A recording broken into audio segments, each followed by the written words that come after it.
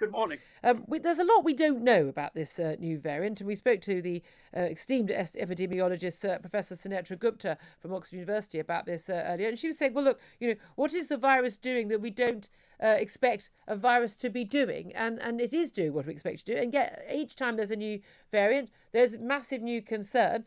It does appear, although she said we don't know yet whether it looks like it may be more transmissible, but if people are getting largely lower symptoms, common cold symptoms, and if people are en masse vaccinated, anyone who wants to be is vaccinated in this country, should we even be considering any restrictions at all?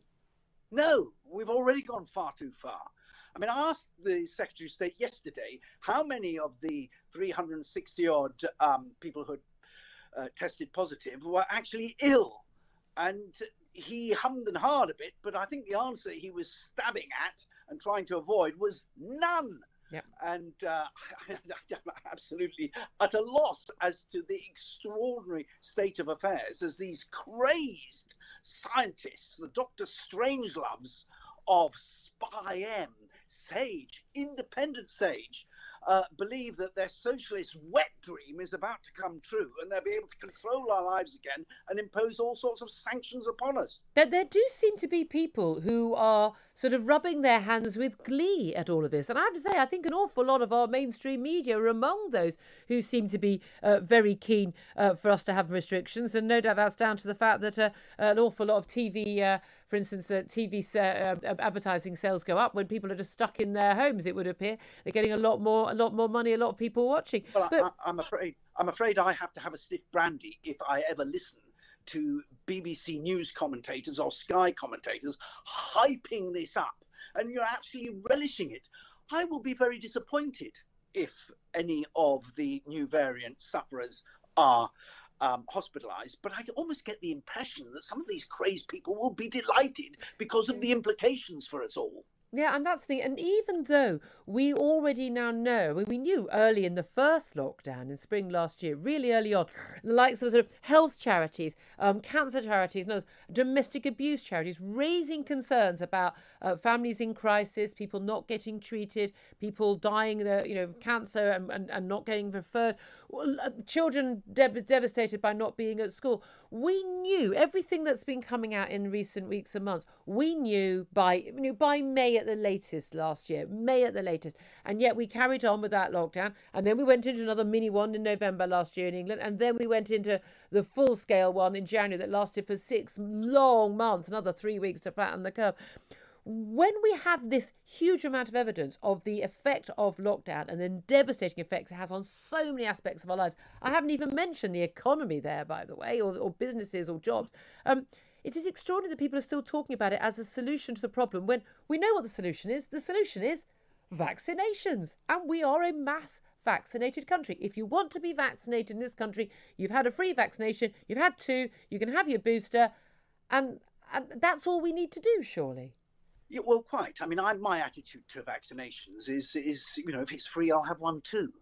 I do have some reservations about vaccinating children who are largely unaffected. And I think those vaccinations were much more effective used in the third world. But it's not just people talking about lockdown. They're doing it. I am getting complaints from parents because whole year groups have been sent home to start remote learning again. They're running well ahead of anything that the government suggested. People are cancelling their parties. A huge devastation to the hospitality business. People are, already working from home and all that goes with it. We know how efficient they are at home. The whole thing is just mad. Well, I mean, this is the thing. It does sometimes feel like it's mad. I thought it was a wonderful moment of hope yesterday when Theresa May, the former Prime Minister, the first former Prime Minister to speak out like this, said that you can't keep stopping and starting the economy every time there's a new variant, and government should be learning to live with COVID. So there may be a number of people who want to take extra care, and maybe people who should take extra care if they are immunocompromised or if they're very elderly when there is a new variant, and make reasonable precautions, and family members may want to take tests before they see them to try and make sure they're keeping them as safe as possible. But that's not a reason to have any restrictions on people who don't want to have them on their lives, who are willing to say, I will take the risks that life throws at me, but also younger people who are at a already an infinitesimally small risk of dying anyway or being hospitalised, and certainly with double jab and or booster at a tiny risk. Well, that's the position that a number of us took from the very first lockdown, that, you know, the people who are vulnerable are pretty well known to us, by and large, and we should have incentivized them and made provision for them to shield themselves, and the rest of us should have got on and lived normal lives. We'd be vastly better off now as a consequence. And that's the issue, isn't it?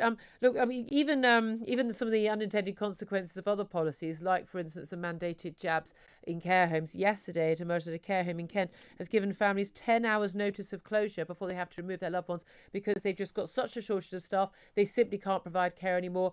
Legally, would just not be allowed to continue. And they basically said, come and collect your elderly mothers and grandmothers and grandfathers because we can't look after them anymore. Well, those people now living in the community, probably not without adequate care, family members in crisis as well. These are the unintended consequences of a lot of the policies that a lot of people cheer on.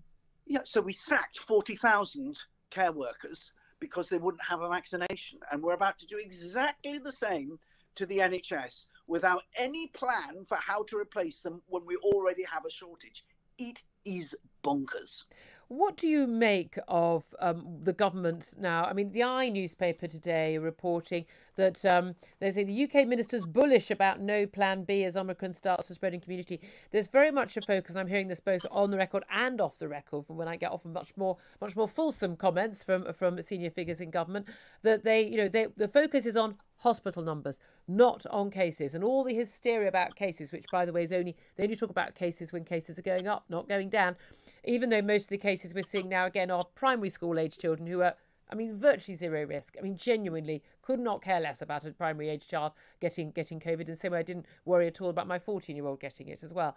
But there is this idea that they are saying, look, we're focusing on hospital numbers and only hospital numbers, and so cases we're going to try and ignore. Do you think that's going to wash with large sections of the public and the media who are busy either scaremongering or lapping up the scaremongering? Well, I really don't care whether it washes with them or not. Well, they're the ones putting pressure on the government, so long as the government sticks to its guns. That's the important thing. I mean, the trouble is, if my freedom and your freedom and the fate of the economy and the mental health and the education of children and people getting cancer treatment, if all of that rests on Boris Johnson having a backbone, I'm not as sure as I would like to be that we keep our freedom. Well, I'll keep praying, is the answer to that one. Praying for his backbone, but because it comes down to that in the end. But even if hospital numbers start to rise significantly, and it might well not be with COVID, only 5,000 hospital beds are currently occupied by COVID patients. Yeah. A very small proportion. It's gone down, and it's gone down in recent months. And it's been going down. You're quite right. The problem will be when we get the flu epidemic and novavirus and all the other things. And the danger is that we are required to organise and restrict our lives in order to manage hospital numbers. And that is a disastrous situation to have got ourselves into. Indeed. Can I ask you about Christmas parties? People are cancelling them. Again, people I know are cancelling them not because they're worried about COVID. They're worried about having to self-isolate. They're worried about missing Christmas. They're worried about missing a holiday, etc., etc. In terms of the Christmas party that, is anyone under any doubt, took place on the 18th of December last year in number 10.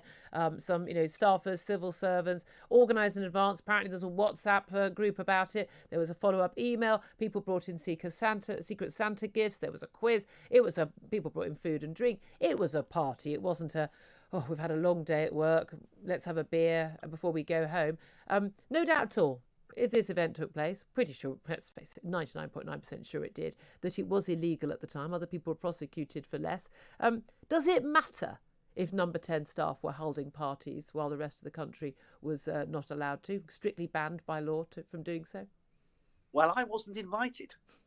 I take the view that, get a life. It was a year ago, so people went to a party. Perhaps they shouldn't.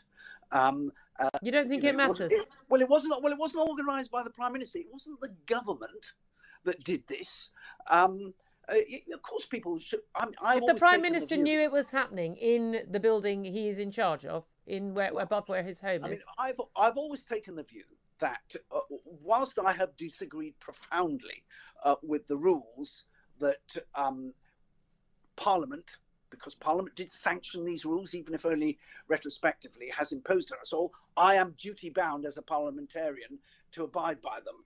But if people who are not members of Parliament choose not to, that's a risk that they take, and it's up to them. Except, yeah, other people got prosecuted and they didn't. But there we are. 8:18 is the time. Thank you very much indeed for joining us, Sir Desmond Swayne. I appreciate that.